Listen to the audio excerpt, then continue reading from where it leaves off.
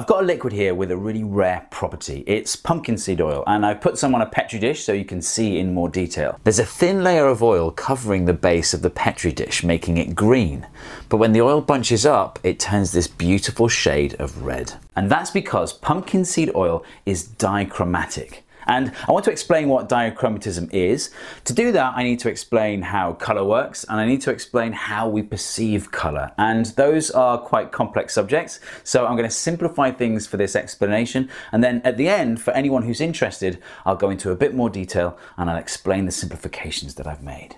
So first of all, how does color work? How do things get their color? Well, I've made this drink for myself. You'll see that it's bright green. And the reason we can see this drink at all is because it's currently being illuminated by white light. And you might know that white light is just all the colors of the visual spectrum mixed together. And what happens is this drink absorbs some of that white light, but the rest it allows to pass through or transmit. So it absorbs some of the light and it transmits the rest. But the important thing is the amount of light that it transmits and the amount of light that it absorbs is different depending on the color of the light. And I can show you that on a graph. So here we go. This is the visual spectrum. This is all the colors that we can see. I haven't labeled my axes because I don't give a fuck. Along the bottom is wavelength, so you can see that red light has a longer wavelength than blue light and green light has a wavelength in between. And up the side is transmission, so how much of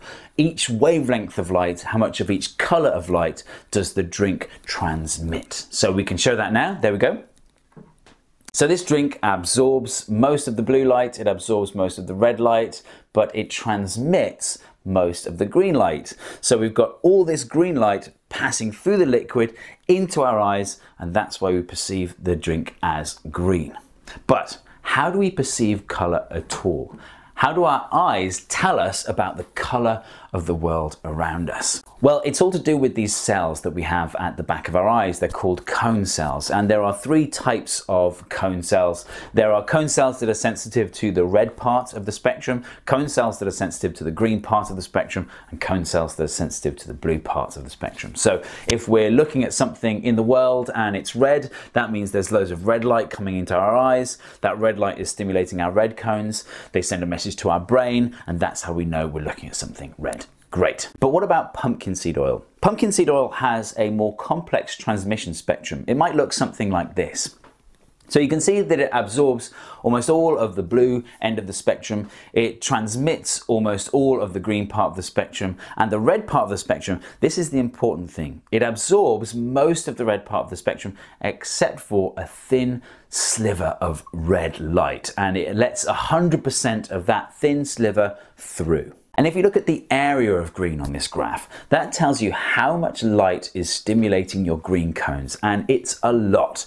Whereas the area of the red band here is small. Your red cones aren't getting much stimulation. So when you look at a thin layer of pumpkin seed oil, it appears green. So what happens when you pour more of the pumpkin seed oil in and you have a thicker layer? Well, you would expect a thicker layer of pumpkin seed oil to absorb more light, and because pumpkin seed oil absorbs some green light, we expect it to absorb more, so that green bump should go down. But the oil absorbs 0% of that thin red line. It transmits 100%. So if you make the layer thicker, it still absorbs 0%.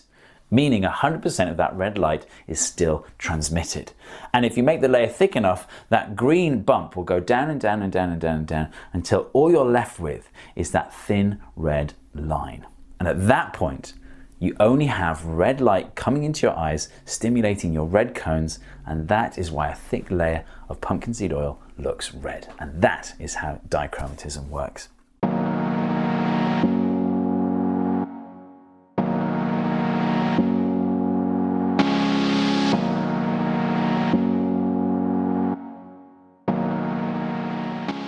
So I promised I would explain some of the simplifications that I made in this explanation. The first one is that our visual system is more complex than just simply having cones for red light, cones for green light, and cones for blue light. In reality, the sensitivity of our red cones and our green cones overlap a lot, like in this diagram here. Your visual system is doing these complex calculations like what's the difference between the signal coming from the red cones and the green cones.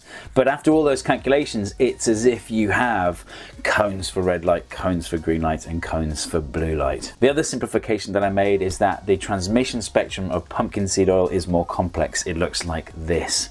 So there isn't that thin band of red transmission. Instead, the red transmission ramps up towards that end of the spectrum. But it's almost like there's a thin band because it ramps up towards the edge of what we're able to perceive.